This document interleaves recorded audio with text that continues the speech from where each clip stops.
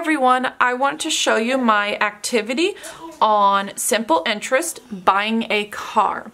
For this activity, students will be given a car dealership newsletter.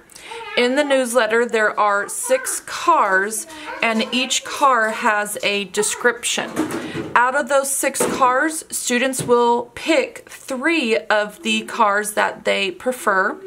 They will fill out the car information, and then they're also given 2 banks that has information about a loan for the percent and for the time. Students will take that information and calculate the interest and balance for the first bank and the interest and balance for the second bank for each vehicle that they have chosen.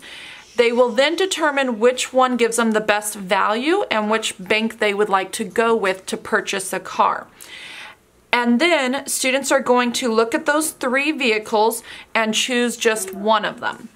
After they choose one, they are going to fill out a car loan application. For the application, students are going to determine their monthly payments. After they determine the monthly payments, they will sign and date it. The teacher is the bank manager, and he or she will sign it and then date it. And they will also put if it's approved or denied. You will approve it if the monthly payments is correct. If it's incorrect, then you will deny it and the student will have to fix their work.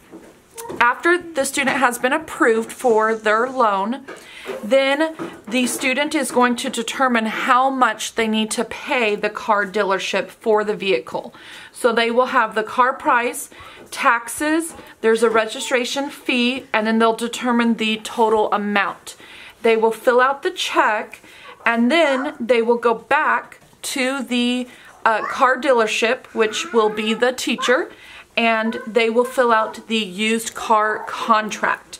And after filling this out, they will sign it, and then the teacher will be the car dealership manager, and she or he will sign that as well.